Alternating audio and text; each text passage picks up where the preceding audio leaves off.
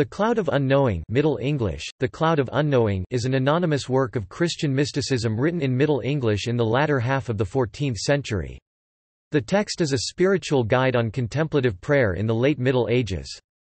The underlying message of this work suggests that the way to know God is to abandon consideration of God's particular activities and attributes, and be courageous enough to surrender one's mind and ego to the realm of unknowing, at which point one may begin to glimpse the nature of God. History.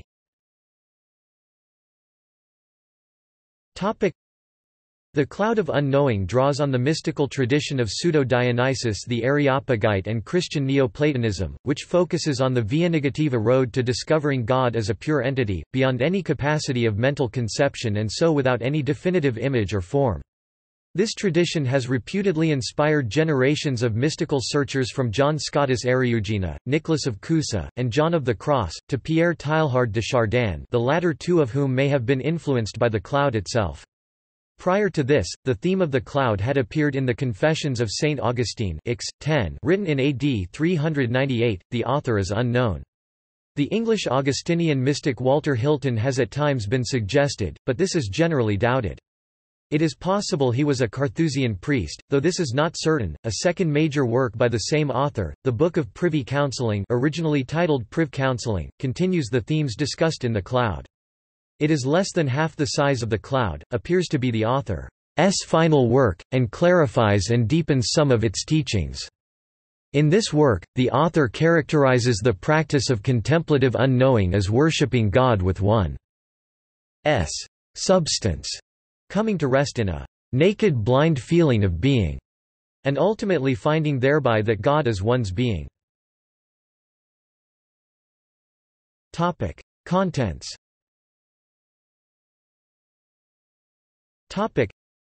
The book counsels a young student to seek God, not through knowledge and intellection, faculty of the human mind, but through intense contemplation, motivated by love, and stripped of all thought. This is brought about by putting all thoughts and desires under a cloud of forgetting, and thereby piercing God's cloud of unknowing with a dart of longing love from the heart. This form of contemplation is not directed by the intellect, but involves spiritual union with God through the heart. For he can well be loved, but he cannot be thought. By love he can be grasped and held, but by thought, neither grasped nor held. And therefore, though it may be good at times to think specifically of the kindness and excellence of God, and though this may be a light and a part of contemplation, all the same, in the work of contemplation itself, it must be cast down and covered with a cloud of forgetting. And you must step above it stoutly but deftly, with a devout and delightful stirring of love, and struggle to pierce that darkness above you, and beat on that thick cloud of unknowing with a sharp dart of longing love, and do not give up, whatever happens.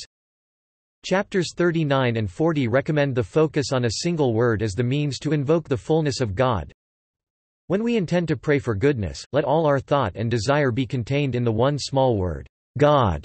Nothing else and no other words are needed, for God is the epitome of all goodness. Immerse yourself in the spiritual reality it speaks of, yet without precise ideas of God's works, whether small or great, spiritual or material. Do not consider any particular virtue which God may teach you through grace, whether it is humility, charity, patience, abstinence, hope, faith, moderation, chastity, or evangelical poverty. For to a contemplative they are, in a sense, all the same. Let this little word represent to you God in all his fullness and nothing less than the fullness of God. Chapter 23 of the Book of Privy Counselling glorifies experience over knowledge. And so I urge you, go after experience rather than knowledge. On account of pride, knowledge may often deceive you, but this gentle, loving affection will not deceive you. Knowledge tends to breed conceit, but love builds. Knowledge is full of labor, but love, full of rest. Other works by the same author.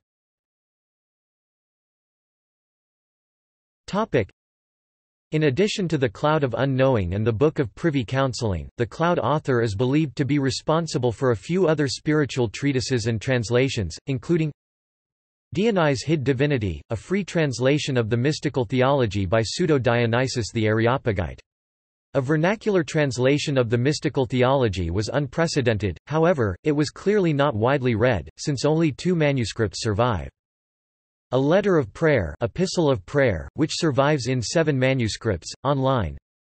A Letter of Discretion of Stirrings, Epistle of Discretion of Stirrings, online, Part 6 of The Cell of Self-Knowledge. It is possible, but doubtful, that he wrote a treatise of discernment of spirits, originally titled A Treatise of Discretion of Spirites, a free translation of Sermons de Diversis Nos 23-24, by Bernard of Clairvaux, online. It is possible, but doubtful, that he wrote a treatise of the study of wisdom that men call Benjamin, also called Pursuit of Wisdom, and, in its original, a treatise of the Studie of Wisdom that men kleppen Benjamin, an abbreviated and free translation of the Benjamin Minor by Richard of St. Victor, online. Manuscripts.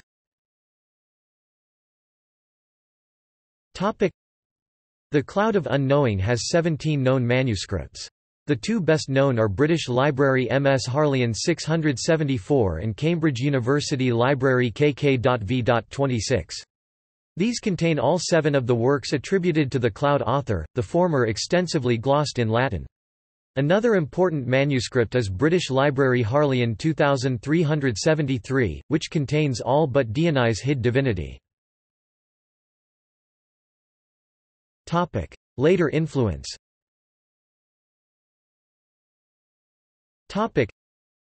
Given its survival in only 17 manuscripts, The Cloud of Unknowing was not as popular in late medieval England as the works of Richard Rolle or Walter Hilton, perhaps because The Cloud is addressed to solitaries and concentrates on the advanced levels of the mystical path.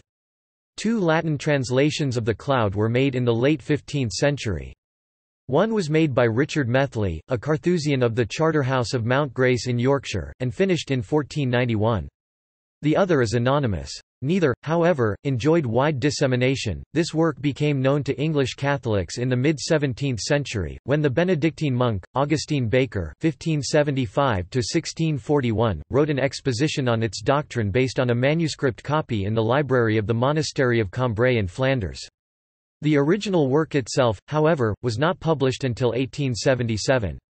English mystic Evelyn Underhill edited an important version of the work in 1922. The work has become increasingly popular over the course of the 20th century, with 9 English translations or modernizations produced in this period. In particular, The Cloud has influenced recent contemplative prayer practices. The practical prayer advice contained in The Cloud of Unknowing forms a primary basis for the contemporary practice of centering prayer, a form of Christian meditation developed by Trappist monks William Meninger, Basil Pennington and Thomas Keating in the 1970s. It also informed the meditation techniques of the English Benedictine John Main. The contemplation method urged in The Cloud is similar to Buddhist meditation and modern transcendental meditation. For example, the last paragraph of Chapter 7 says, if you want to gather all your desire into one simple word that the mind can easily retain, choose a short word rather than a long one. A one-syllable word such as God or love is best. But choose one that is meaningful to you. Then fix it in your mind so that it will remain there come what may. This word will be your defense in conflict and in peace. Use it to beat upon the cloud of darkness above you and to subdue all distractions, consigning them to the cloud of forgetting beneath you. References in popular culture.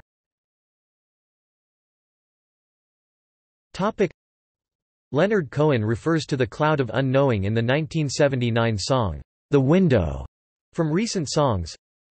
James Blackshaw released an album in 2007 by the same name. John Luther Adams' orchestral work Clouds of Forgetting, Clouds of Unknowing, completed in 1995, was inspired by The Cloud of Unknowing. Steve Roach's album The Magnificent Void 1996 includes a track named, Cloud of Unknowing. J. D. Salinger's novel Franny and Zoe 1961 refers to The Cloud of Unknowing in a passage where the characters are discussing contemplative prayer. W. Somerset Maugham referenced The Cloud of Unknowing in The Razor's Edge. Todd Rundgren refers to The Cloud of Unknowing in the 1989 song, The Waiting Game, from Nearly Human. Current 93's 1994 album, Of Ruin or Some Blazing Starre, includes a song titled, The Cloud of Unknowing. In Don DeLillo's 1997 book, Underworld, Part 3 of 6 is entitled, The Cloud of Unknowing, Spring 1978. The character Rev. Ames in Gilead 2004 by Marilyn Robinson refers to the book several times in an introspective journal, letter to his son. Gorillaz' 2010 album, Plastic Beach, includes a song titled, Cloud of Unknowing. Swan's 2016 album, The Glowing Man, includes two songs titled, Cloud of Forgetting and Cloud of Unknowing. Appears atop a stack of religious volumes on the desk of Rev. Ernst Toller in Paul Schrader's 2017 film First Reformed. Editions.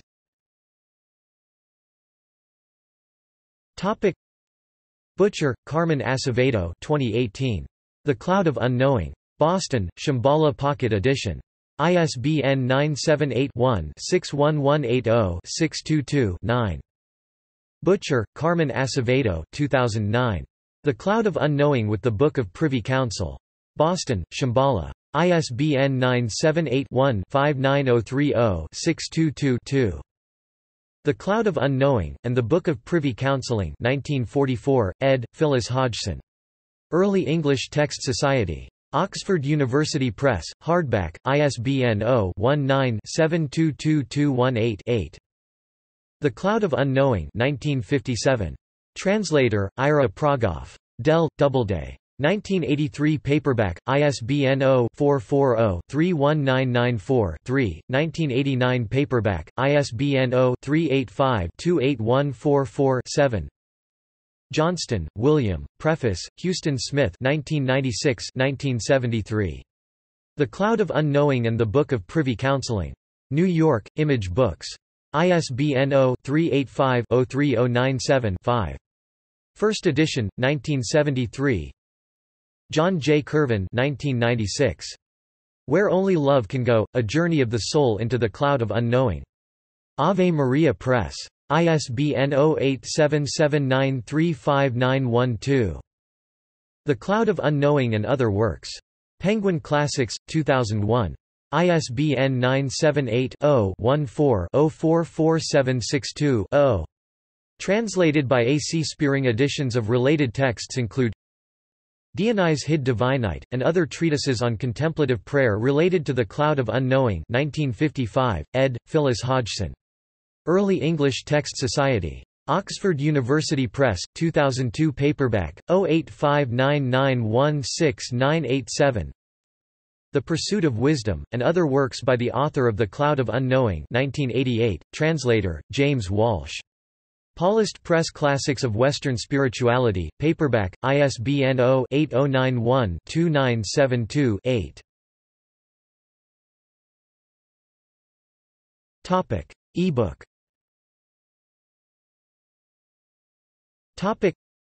Cloud of Unknowing PDF, alt. See also.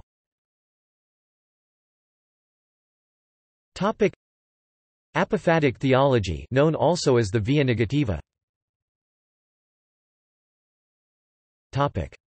Notes.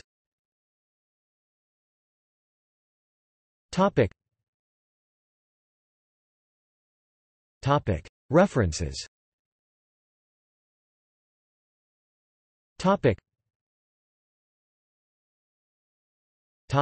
External links.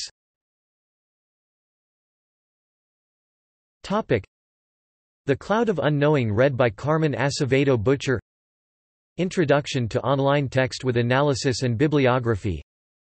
Online Text in Middle English, 2,528 lines in 75 chapters on one HTML page. John Watkins 1922 London edition with introduction by Evelyn Underhill. John Watkins 1922, London edition, multiple formats CCEL. The Cloud of Unknowing public domain audiobook at LibriVox.